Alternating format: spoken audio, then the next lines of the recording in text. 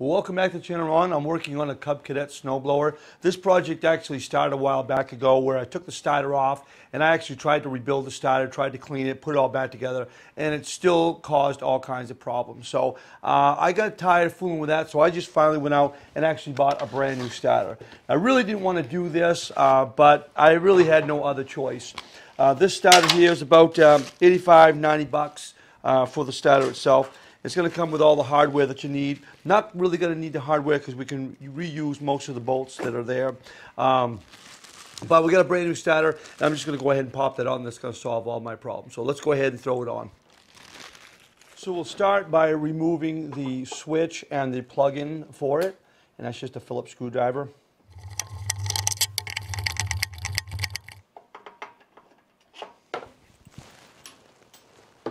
And down below on the starter, you're going to have two 10mm bolts you're going to need to remove.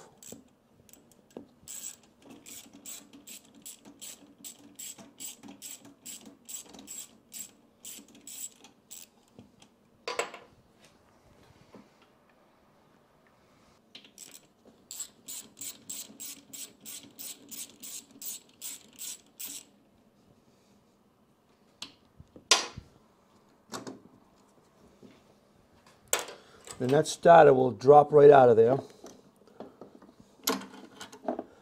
just like that. There's a couple of tabs, okay, and that's how that works on the top half. There's no bolts, there's just some tabs, and it just kind of slides up inside there. Okay, nothing like a brand new starter. All right, so one of the things you want to make sure that you do is you want to make sure that you match that up. These Tecumseh starters for these snowblowers, these are set in, all right? So you want to make sure that you have that set in properly, because if you get the ones that are flush, it will not work. It will fit, but it will not turn over the motor because it has to be up against the flywheel.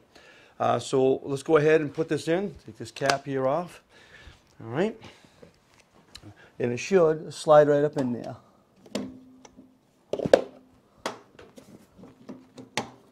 Just like that. All right, before you put the bolts in, I like to use a little Loctite on those.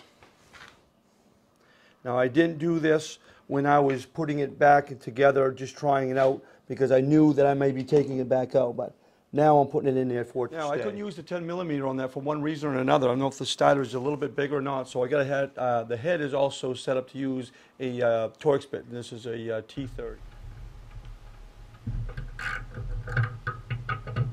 All right, let's go ahead and put the switch back on top.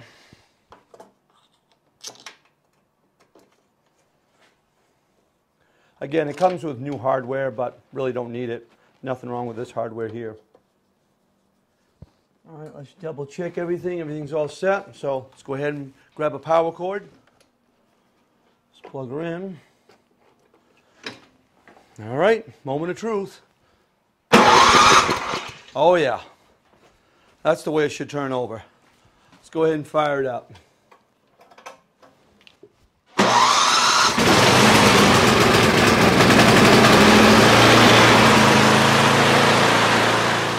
So I wish I would have done that to begin with, just buy a new one. One of the things you want to remember, and I had mentioned this once before, is when you buy this, this is for a Tecumseh 10 horsepower, is the tabs itself, these are indented. So if you get one that's flush, it will not work because the starter will not hit the flywheel. So you want to make sure that you get the right one. Other than that, it's pretty much ready to go. So about $85, $90, I'll put a link down below.